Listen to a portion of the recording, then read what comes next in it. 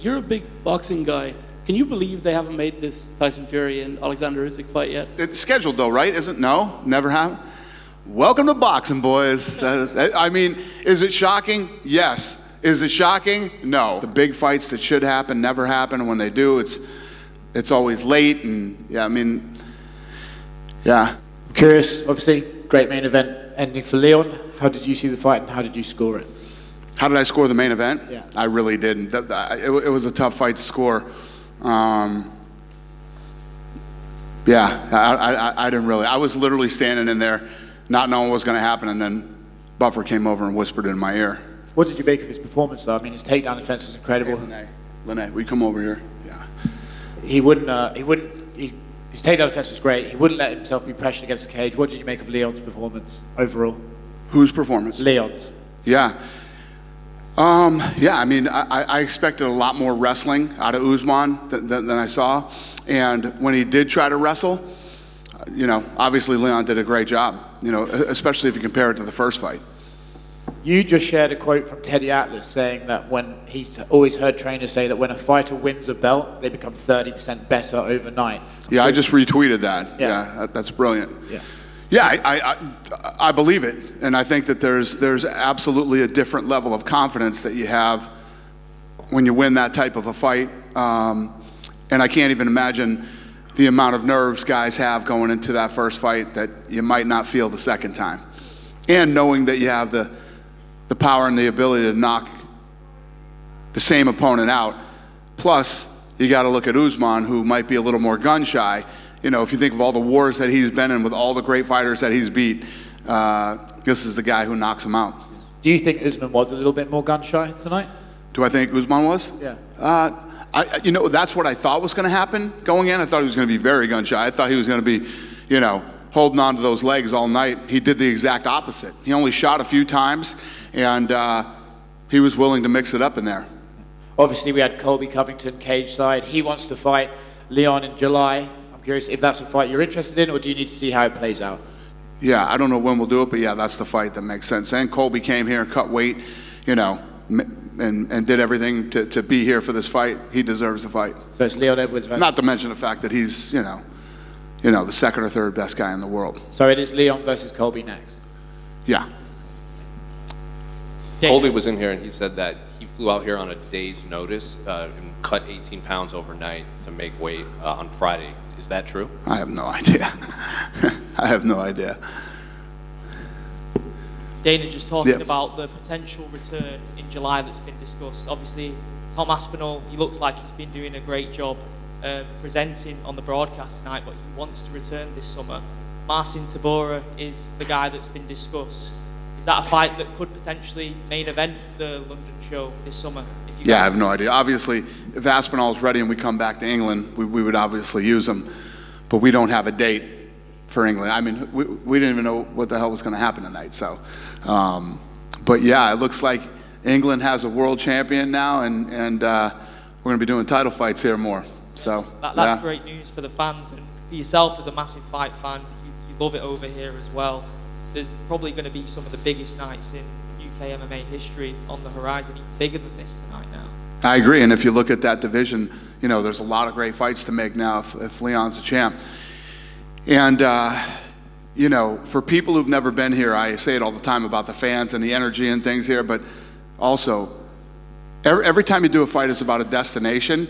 This city has the best hotels, great restaurants. I mean, the shopping is unbelievable.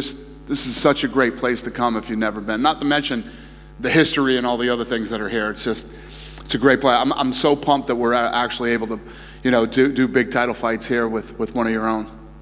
We really appreciate it as well. I don't know if you saw it during the week, but Conor said, you know, London was potentially discussed for the Chandler fight, and he obviously pitched Croke Park in Dublin as well, which the logistics of that have always been difficult, hasn't it? Is that something that you think, before Conor's career's over, he's going to have to main event in Dublin again with the star power he's got now?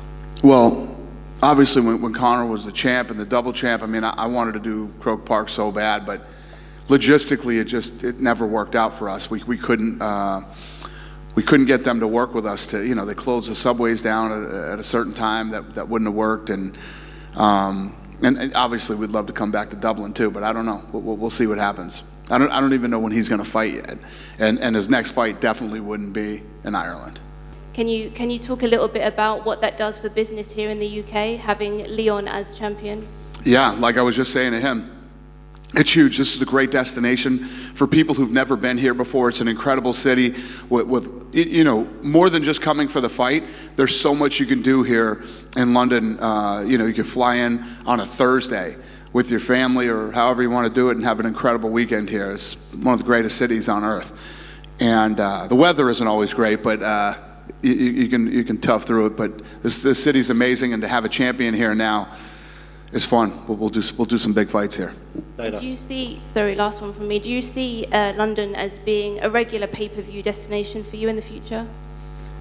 London being a regular pay-per-view destination? Yeah. Well, yeah, I mean, if the champ fights 3 times a year, and you know, we do them over here in London, yeah, it makes sense. I mean, realistically, when you think about it, we'd want to come over here, especially since COVID and everything that's been going on. You want to come over here as much as we possibly can. And you got to imagine if we did a fight in Vegas with them, you know, give a lot of people from England an opportunity to go over to Vegas too. So. What do you think is next for Kamaru Usman? What's next for Usman? I don't know. You know, he's got you know, it's one of those things where he goes home and spends some time with his family and get his head clear, and then let us know what he's thinking next. You know, it's not really what we're thinking. What is he thinking? You're a big boxing guy. Can you believe they haven't made this Tyson Fury and Oleksandr Usyk fight yet?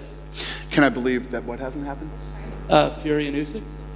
Usyk and Fury. yeah. It's scheduled though, right? Isn't? No, never happened.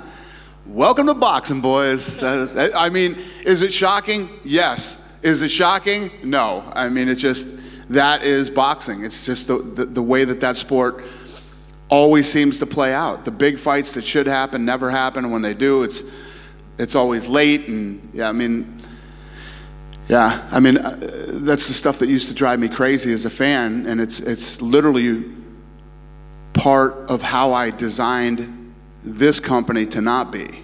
You know, we try to make the big fights when it's time to make the big fights. And I mean, think about this. Tonight on the prelims, you saw 11-0 versus 10-0 on the prelims.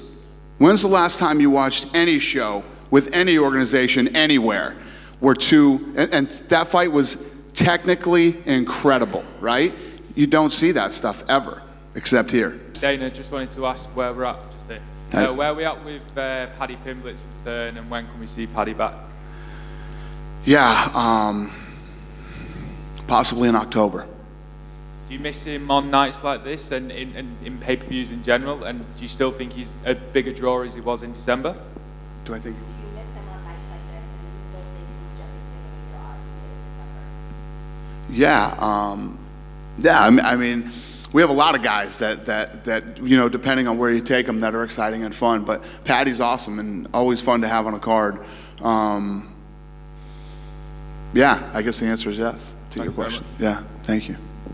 Just a quick one here. Yeah. Just wanted to get your thoughts on Anderson Silva being inducted into the Hall of Fame. Anderson Silva being inducted into the Hall of Fame tonight. Yeah. I mean, he's one of the greatest of all time.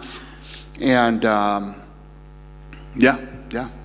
Finally, I mean, he should be. We invited him out, but he couldn't make it. We wanted him to be here for it, but he couldn't make it tonight.